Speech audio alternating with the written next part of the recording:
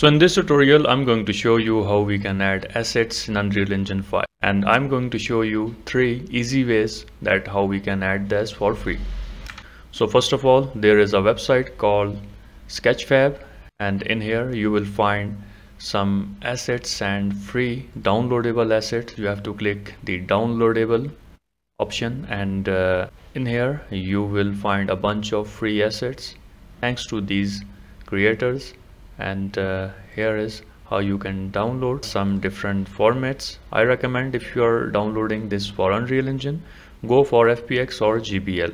You will have your asset downloaded in your local drive, and you can just drag and drop your assets right here, and will have this window appear. After that, you can combine the meshes into one object, or you want different objects to animate, so you have to uncheck this and you are going to import all.